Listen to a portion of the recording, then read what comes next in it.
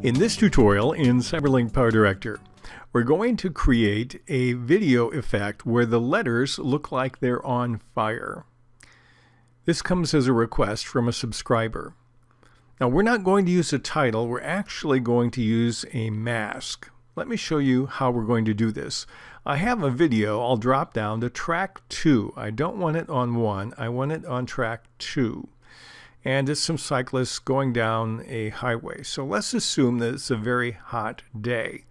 And we want to illustrate that with what looks like a title, but really isn't. So I'm going to click on that clip. And in the designer option, I'm going to click on Mask Designer. Now, if you don't have PowerDirector 16, this tool is found under the pip designer. So I'll click there, and we're going to create a mask. I'll click on the Create Mask button on the left side, and it will immediately try to create a mask made of words, letters and words. That's what we want. So I'll just say, very hot day. And I'll do Control A to select it all, and then we'll shrink it down a little bit. And I will move my mask maybe over here. Okay, so now I have my mask, which will serve as a title. I'll click on OK. Now, if I look carefully, what my mask creation did is it masked out everything except the letters. I want the opposite, so I'm going to click on Invert Mask on the left side. And now I have my very hot day. If I click on OK, now this is superimposed on the screen.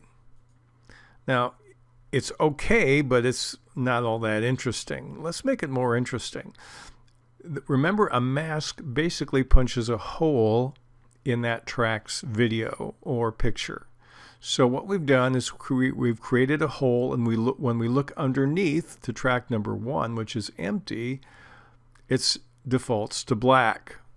So if we want to change the color of the letters, we need to change the track underneath. I could use a color board, click over here, we'll just click on blue and drag it down, move my playhead over here, and now the letters are blue. Likewise, if I put green on the track, they would be green.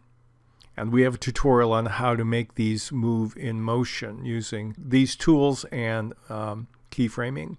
But let's assume that we don't want either of those, and we don't want black, we want something different.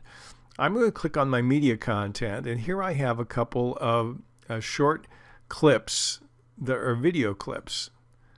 And now you see I have very hot day, and if I play this over here, it's actually moving because underneath I have another video that you can only see inside the letters. So that's not too bad. Let's show you another effect. I have another short video here, and this is very hot today, and I'll go ahead and play it. And it's kind of what I like, but not quite. So what I'm going to do is show you something else you can do with the video. I'll double click on this, and I know that my very hot day, there's my letters, I want it mostly in the flames, so I'm going to make sure I have all the flames over here. And I can enlarge it as well as simply move it.